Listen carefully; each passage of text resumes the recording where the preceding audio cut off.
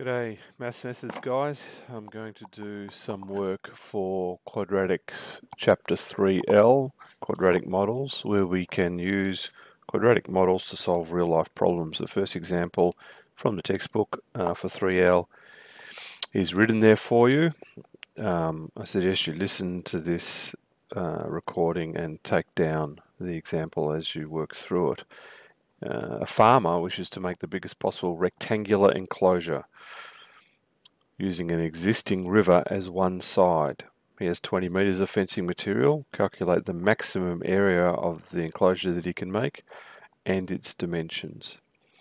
With all mathematical models, the first thing you should do is to draw a diagram, and in this case we can.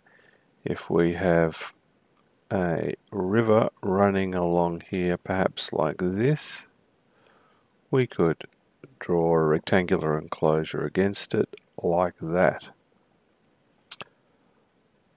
When you do a diagram, you should label the sides. So I'll label the width here X. I could use W, and I'll label the length here Y.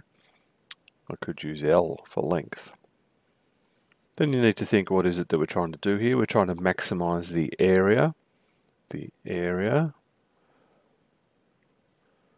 So do we have a formula for area? And indeed we do. It's length by width, which for our example would be X by Y. Now we run into a very typical problem. The problem is the formula that we've got for the area has two different variables, X and Y. We can't graph that, solve that, find intercepts, turning points, do anything when we have two different variables there, X and Y. So we need to use the extra information in the question, and there always is extra information in the question.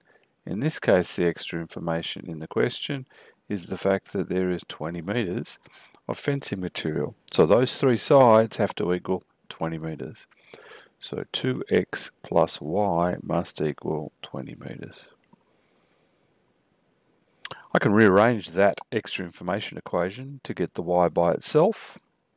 Y equals 20 minus 2x, and then I can take that value for y and sub it into my area formula.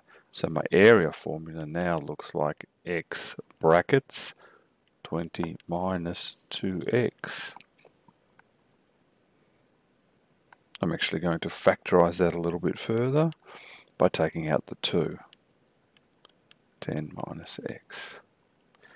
So now we do have an area formula, and it is in terms of one variable, x, and indeed it's probably an equation that we're fairly familiar with. If I expanded that, that would be 20x minus 2x squared. It's a negative quadratic, which means it's upside down, and again we can draw a graph, which I'll do over here. This would be area against x. From this version of the formula, we can see that the x-intercepts, let's write them down. If area equals 0, x would be 0 or x would be 10. You can get that from the factorized form. So our x-intercepts would be 0, 0 or 10, 0. And indeed on here we would have 1 at 0, 0 and at 10, 0. It's an upside down parabola, so it goes like that. We could label these 0, 0 and 10, 0. I'm going to put open circles at those endpoints because I'm thinking that you can't really have a side length of 0 or a side length of 10. If you did that, you wouldn't have an enclosure. Now to solve this for the maximum area, we're looking for this point up here. It's a parabola, it's symmetrical, pretty confident that that would be 5. So x equals 5 will be where the maximum area is. X equals 5.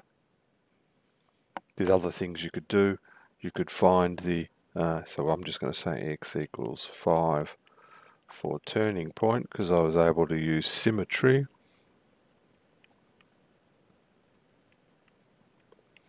But you could also use x equals negative b onto a, which would be the b in this case is 20, so negative 20, and the a is 2, so negative 2, so negative 4, and negative 20 on negative 4 is plus 5.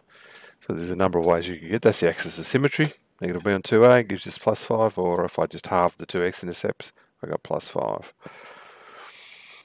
What would the area be at plus 5? The area is 20 times 5 minus 2 times 5 squared, which is 100 minus 50, which is of course 50, and it's an area, and the units were meters, so it's meters squared.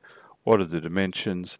Well, x is 5 meters, as we've already calculated, and y is, from our formula before, 20 minus 2x, which is 20 minus 10, which is 10 meters. Makes sense? 10 meters for the long side, 5 for the two short sides, total of 20. That problem is finished, and I just need to work out how to